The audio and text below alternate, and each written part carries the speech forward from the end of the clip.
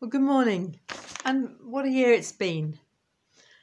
We've known nothing like it. There's been such sadness, hasn't there? Right across the UK, sadness and loss, and around the world too.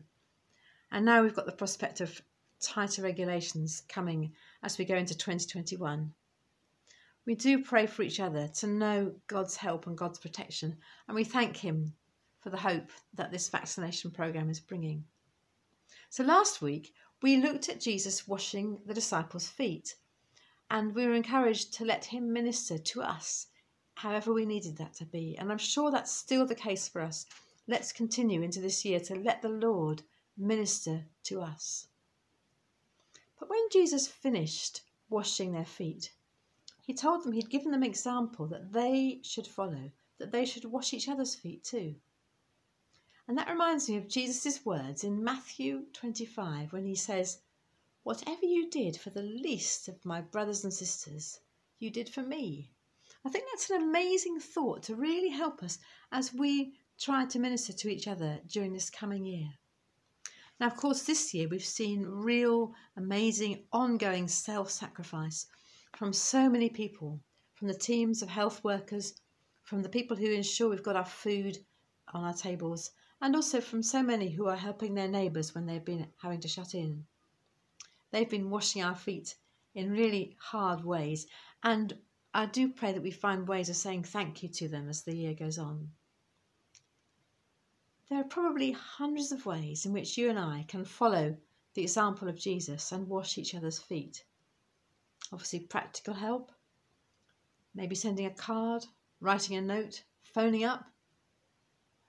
And of course, in prayer, praying for each other is another way we can bless people and minister to them. It's not always easy, is it? Sometimes we get caught up with other things and we just press on with life as it is. But what can help us to live in that self-sacrificial way in 2021?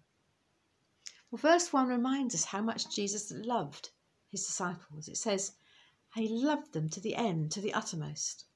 So perhaps we can pray like this: Lord, help me to love my brothers and my sisters with the love which you have for them. Lord, help me to see you in other people. Help me as I serve them to know that I'm serving you. And Lord, please fill me, fill us with your Holy Spirit. Fill us with your peace and the security that only you can bring. Amen. And may God bless you richly in 2021. And this little song by Dave Bilbrough, "Let There Be Love Shared Among Us," it has the line, "Let there be love in our eyes."